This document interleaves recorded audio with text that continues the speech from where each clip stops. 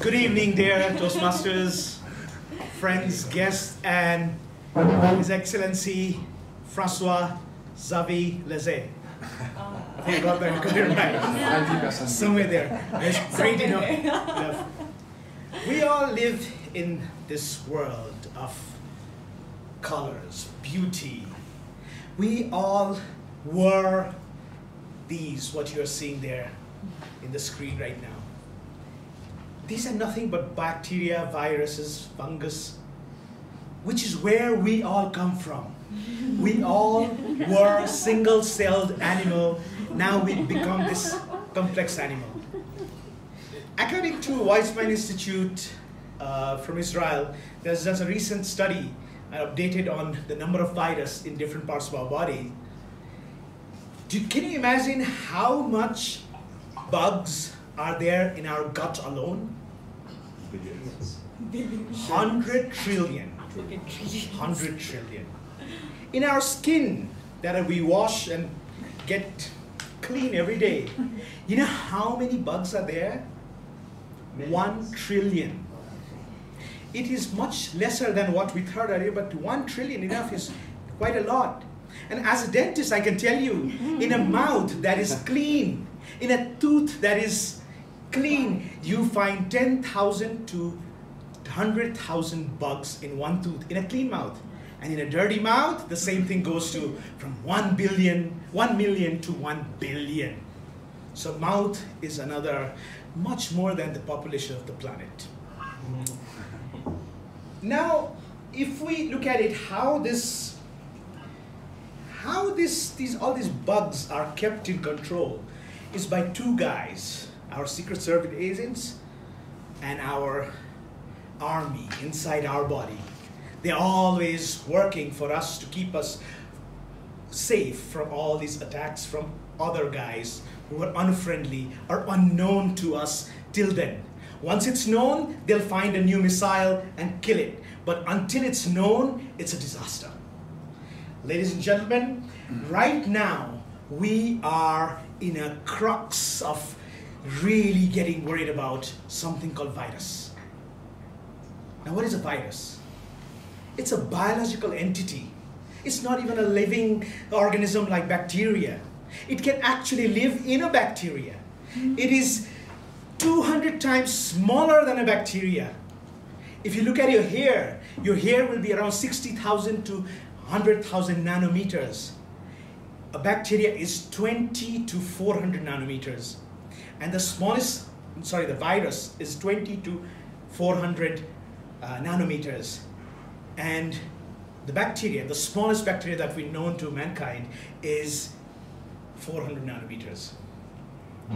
Now, this person who found the virus in 1898 from Russia, after he found that in 1898 till today, we've been able to find out around 5,000 species of bacteria. We have been able to know more about them. But there's so much more because viruses are the ones that are overpopulated in the world, in abundance, in everything. Plants, animals, name it, everywhere they're there. So if you look at in the picture here on the colorful ones is your common flu virus. The ones in the middle is the measles virus. The one that is there is the rabies virus. So you all know how you get it there. That you may get through the airborne, so that you come in contact. Measles, as a child, you must have remembered given shots for that, MMR. Rabies, you know the animals bite, or the dog, or the mad dog bites, so you get rabies vaccine. This is herpes, which is quite common. It can be transmitted sexually. HIV virus looks like that, beautifully colorful. And you have the hepatitis virus, which is there. So look at them. They are an entity with projections which help them to adhere to one another, to our body surfaces. There you go. Sorry. It's virus problem, not mine. It's the virus which did it. Now today, why are we worried about these viruses? Just because of this virus, this particular virus, which is known as coronavirus. Coronavirus is called corona because it's got a crown in it. And it's around 100 nanometers so far. We don't know how big it is yet, but we think it's 100 nanometers. And how was it transmitted? We still don't know what exactly happened, but it actually started coming from the bats, they say, and bats to human transmission caused by humans doing things like these and things like that, and that's why things like that is happening all over the world right now. Ladies and gentlemen, it is a bigger problem rather than the virus becoming pandemic. It's something called infodemic. Infodemia is causing bigger problem in the world. Yesterday, the crude oil went below 50. Chinese shares have gone. Whole world's markets are going down, crashing. And mind you, tourism and sports are the biggest one to be affected. I did a bit of research on what is this virus, because talking about pandemic, when we talk about WHO is just considered it as global crisis, so did a little bit of research. Bird flu killed almost 52% of people who got affected, whereas Ebola killed 39%, and your MERS, which just came, Middle Eastern respiratory syndrome, killed 34%, whereas SARS killed 9.6%. But this one is killing just 2%. But you know what's scarier? Because the way it's infecting more people. If you look at just now, 5 o'clock's data, we have 24,623 cases, and out of that 493 are dead. And well, we may not have to worry again, because influenza flu, normal flu, kills around 290,000 to 650,000 people a year. Really? Yeah, yes, WHO data. Yeah. Which you can see in the thing there. I think there's a thing. There is a, if you want the more data, I can give you the things in there. This is the coronavirus, how it's been going. What is scarier is 3,220. If you look at the 24,623, 13% of the people affected are in a serious condition right now, in a ventilator or things like that, 13%. Well, 2% is the rate of thing, and the cases are increasing day by day. Simple measures that I want to talk to you about today is simple thing which we practiced, but we forgot to practice today in our Toastmasters itself.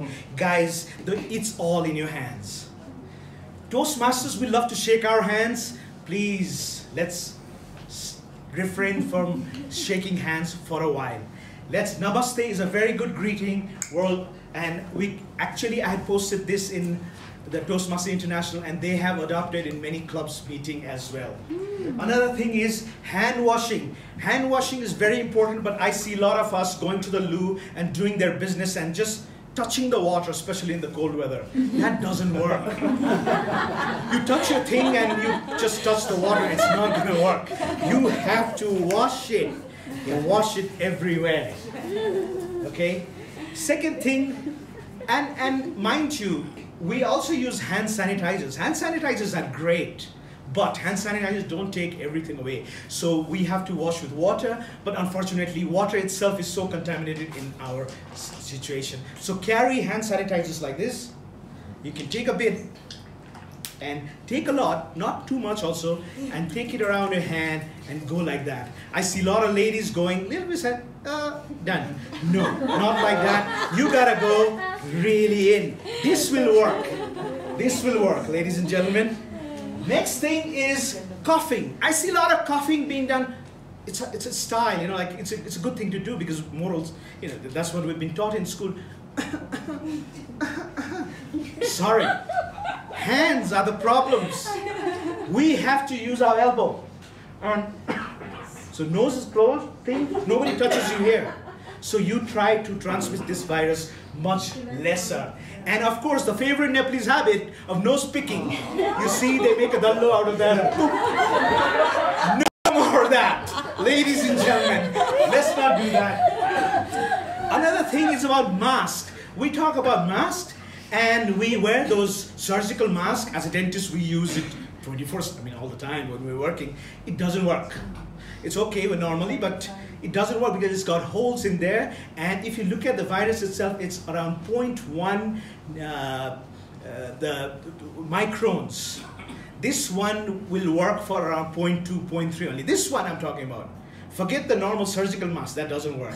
At least this will prevent, so when you're going to a bigger mass and things like that, or public transport, things like that, use a mask like N95 respirator with a seal all around there. That will help you. And this virus is also found to be transmitted through the saliva going to the eyes. So conjunctival could be another thing. So wearing a specs is a good idea when you go to the mass. And of course, the dirtiest thing in our everybody, all of you have the dirtiest thing in your pocket right now, or anywhere. That's the dirtiest thing, because I know you are sitting there in the pot and playing with that, and you bring the same thing, and you know, it's always there. This needs to be disinfected as well, ladies and gentlemen. So last week we did this so beautifully. We had His Excellency's son Louis there, and even we changed him. So I think as humans, if we start changing our habits a little bit, we can actually fight this disaster much better. And why not this? A Japanese bow, which is so beautiful. Little distance and thing. Sorry, I know, I disqualify from everything, but I thought this is more important than in the day when, if you want me to stop, I can stop here.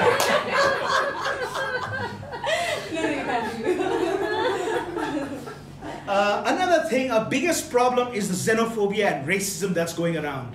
With 1.386 billion people in China, we are considering every Chinese coronavirus.